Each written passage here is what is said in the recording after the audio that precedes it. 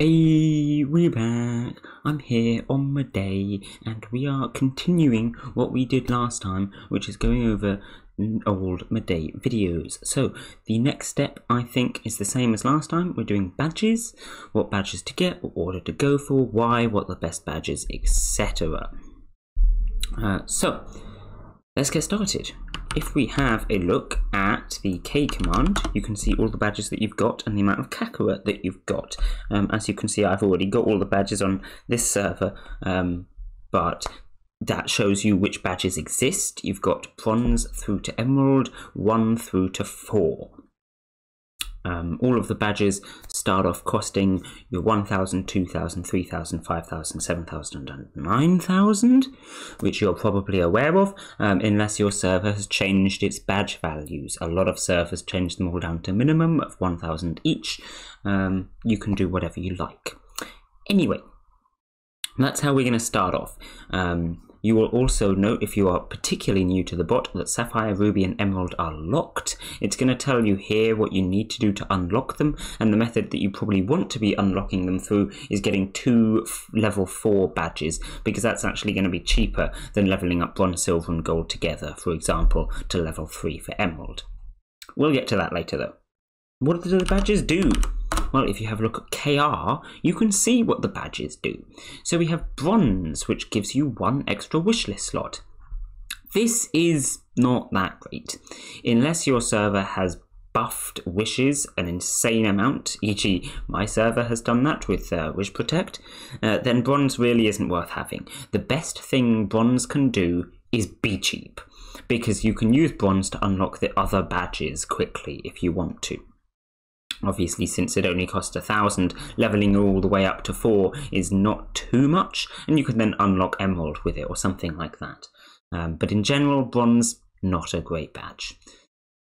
Then we have silver, the next cheapest, 25% chance per level to get a character from your character wish list during your rolls. This is even worse. Silver is the worst badge. I know a lot of people buy it because they really want to get their wishes, and I can understand that. But as it says, plus 100% means wishes will appear twice more.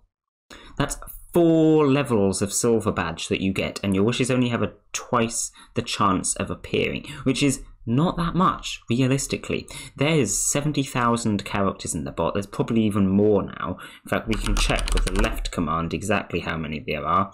76,000. So statistically, without including which roles you're doing and disable lists and all the rest of it, you have a 1 in 76,000 chance of rolling your waifu. If you max out the silver badge all the way to 4, you now have a 1 in 38,000 chance rather, which is still pretty low. I'm sure you're aware, 1 in 38,000 is still pretty low. And that's with a maxed silver badge. Not even talking about what happens when you get silver 1 and you've only got 25% chance. It's really not helping that much. So yeah, I would not advise getting silver at all. At least until you've got the other badges. But yeah, the same as bronze, it is cheap, so you can unlock other badges with it. Although, of course, if you're getting bronze all ready for that, getting silver as well, probably not the smartest thing. Then we have gold. Gold suddenly is a great badge. Gold is probably the best badge in the bot. This reduces the Kakura power used by 10% when you react to a Kakura per level. So this is, if you have a look at your TU, you have your Kakura power here. You've probably got 100%, I've got 130%, and it will take 100% of your power to react to a Kakura. Apparently I've got these commands to use. I'm active on the bot, trust me. So here we go, we've rolled a Kakura straight away. Fantastic. I'm going to use this, get me a bunch of Kakura. That gave me about 2,000 Kakura right there. And as you can see, that used 15% of my power. Not 100%, 15%. That's much better, because it means instead of only being able to react to one Kakura at once, I can carry on rolling a bit more and get another Kakura, there you go, and I can react to this one as well, get another few hundred Kakura, and then as you can see, I've still got plenty of power left. That one wasn't a level 10 key, only level 9, so that one wasn't 15%, that was 30% usage. But the point is I can react to a lot of Kakuras, right? And the gold badge is the starting point for that. You want to get gold all the way up, because once you've maxed out gold, it only takes 60% instead of 100%. So you're getting almost double the Kakura. Double the Kakura is much better than double the wishes, trust me, because double the wishes only affects the characters you've wished, which by default is only 7 characters, whereas double the Kakura affects every character in the bot. If you get more Kakura, you can get more upgrades, and you can get waifus a lot faster. Not to mention that we have the gold 4 bonus, which is really good, but we'll get to them in a minute. Then we have Sapphire. Sapphire just, and its base is okay. +1 roll per level is pretty useful. The chances are your server starts off with 10 rolls per level. Maybe it starts with 13, maybe it starts with more or less or whatever. It depends on the settings, but it'll be around 10, right? And that gives you 10 chances to roll who you want. By increasing the rolls by 1, you get another chance to roll someone good, right? Now, of course, this is better than silver already, because instead of just increasing the chances for your wishes, this increases the chance of you getting any high rank, right? Because if you have more rolls, the chances that you roll a high rank is higher. But it also increases the chances that you get Kakura, which is good, because you want Kakura. Of course, we have things like Purse Rare here, which will increase the chances that you get Kakura anyway, so you should be fine. But Sapphire is certainly going to be helping out with that, so I would advise getting Sapphire badge. The Sapphire 4 bonus makes Sapphire even better, but again, we'll get to that in a minute. We then have Ruby. Ruby is an okay badge, I guess. Firstly, you have to consider that this is starting to get expensive. We started with 1 and 2,000. Ruby is 7,000 just for Ruby level 1. That means Ruby 4 is going to cost you 28,000. Starting to get expensive. And what does it give you? Actually, not that much. It gives you 2 lots of the earlier badges, basically. So you have 2 wishlist chance, 50% chance for wishlist, 20% Kakura power, and 2 rolls. So it's just 2 times all of the other ones. And if you do the maths, it actually costs the same as the level 3 and 4 badges equivalent. So for example, Bronze 3 costs 3,000, and Bronze 4 costs 4,000. If you add them together, 7,000, which is the same as Ruby 1. Alternatively, Silver 3 costs 6,000, and Silver 4 costs 8,000. You add them together, you get 14,000, which is the same as Ruby 2. This makes Ruby actually worse than these other patches, because obviously the average cost of a bronze badge, if you add them all together, 1,000 plus 2,000 plus 3,000 plus 4,000, divide that by 4, the average cost is 2,500 per badge. But with Ruby, the average cost is 3,500 per badge. So the Ruby equivalent of these badges is more expensive. It's better to just buy the badges than it is to buy Ruby. So Ruby, therefore, is not that great. However, first to note is that when you get things like Gold and Sapphire, these are really good badges. You want to get them as much as possible. So this extra 20%, sure, it's more expensive than Gold, but it's still really good. So I would still advise getting it. Ruby 3 is still one of the best badges in the game, just because of that 20% Kakura power. But obviously, you want to max out Gold first, because it's more efficient to max out Gold than it is to go for the Ruby version. Right. Also, you have the Ruby 4 bonus, which is pretty good, and again, we'll get to the bonuses after we've gone through the badges. Finally, we have Emerald. Emerald is debatably a really good and a really bad badge. Emerald 1 is basically the best upgrade in the game. It unlocks RT, which initially has a cooldown of 50 hours, as it says here, which is a long time. You're not going to be using it often, but it basically gives you an extra claim. When you use RT, it'll just give you your claim back, and you can save this, right? So you can use it later, rather than losing it straight away, and therefore claim someone good with it pretty much every time. Once you've upgraded this, you can get the timer all the way down from 50 hours to 5 hours, but we'll talk about that more in the KL video, which is where you get the rest of the timer. With just the Emerald badge, you can get it down to 20 hours because Emerald 4 well, every other badge reduces it by 10 hours, so that's 3 other badges. You reduce it by 30 hours from 50 is 20. So yeah, that's max 20 hours without KLs.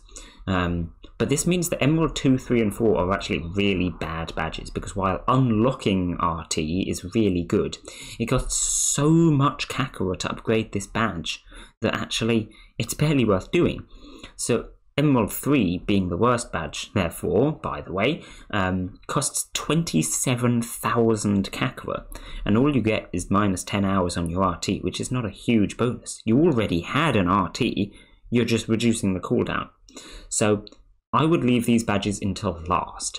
Emerald 1 you want to rush as soon as possible, because Emerald 1 is really good, but Emerald 2, 3 and 4 not so great. The Emerald 4 bonus is alright, but it's not worth having to go through and buy Emerald 2 and 3 in order to get it. Speaking of the 4 bonuses, that's what we're talking about next. So we have the Bronze 4 bonus. All of these bonuses, by the way, is just an extra thing that you get when you max out the badge, get it to level 4. So Bronze 4 means each time you claim a character from your wishlist, you earn 500 Kakara. This is not that great, really. When you get super late in the game, when you're rolling a wishlist character every claim, then it gives you a reasonable amount of Kakara, but at the start you're not going to be claiming wishes that often. I mean, I'm sure you've used the bot a little bit. How often do you roll a wish? I don't know, once a day? I think that'd be lucky if you're just starting out, and even once a day is 500 Kakara per day, which is not that much, is it? So Bronze 4, not that great a bonus. Worth having, but not great. We have Silver 4. Each time someone else claims a character from your character wish list, you earn 200 Kakara. This is about the same as Bronze 4. It depends how many other people in the server there are. If you're in a big server, the chances that other people claiming your wishes is much higher than the chances of you claiming them, so that makes Silver better. But if you're in a very small server, Bronze would be better. It doesn't really matter either way, they're both pretty rubbish badges because you're not going to get much Kakara from them. Gold 4 is a pretty nice bonus. DK fully restores your Kakara React power. We talked about Kakara React power already up here, this 85% that I've got. This will refill it completely. So for me, that would take it all the way back up to 130%. Now, as you just saw, I can claim a lot of Kakara with my 130%. And the Kakara that I claim gives me hundreds, if not thousands, of Kakara, as opposed to the, 100 or 200 that you might get at the start of the bot. And so this DK being fully restored of your Kakara power gives you a lot of Kakara.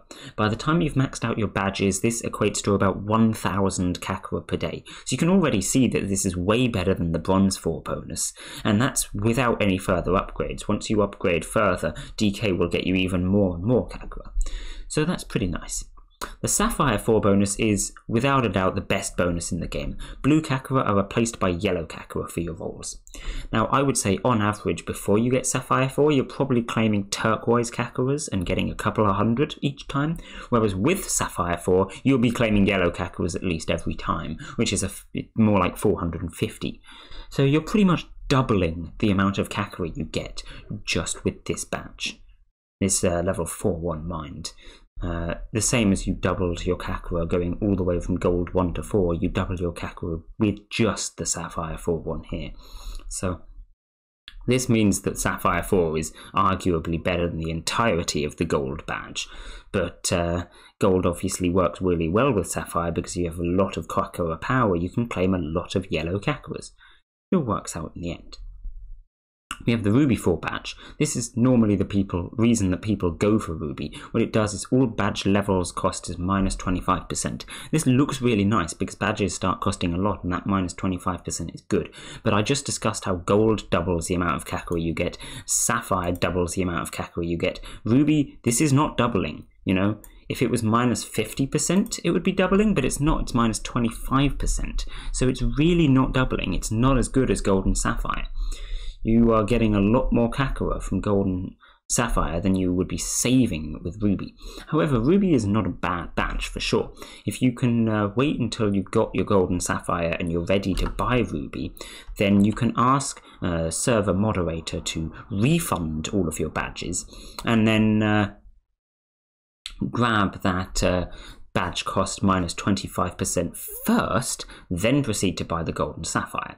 This means that you'll save about 20,000 extra Kakura that you just kind of get for free at that point in the game, while still managing to have Gold 4 and Sapphire 4 for as long as possible.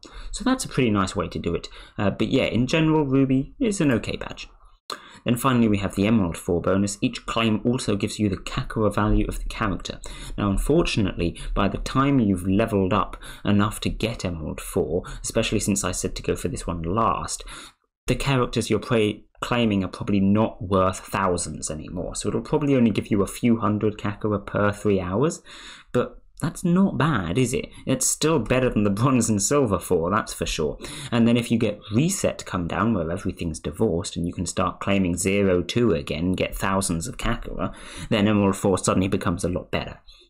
So yeah, Emerald 4 is a pretty good boost, but like I said, going through 2 and 3 isn't normally worth it until you've got everything else. So that's all the badges.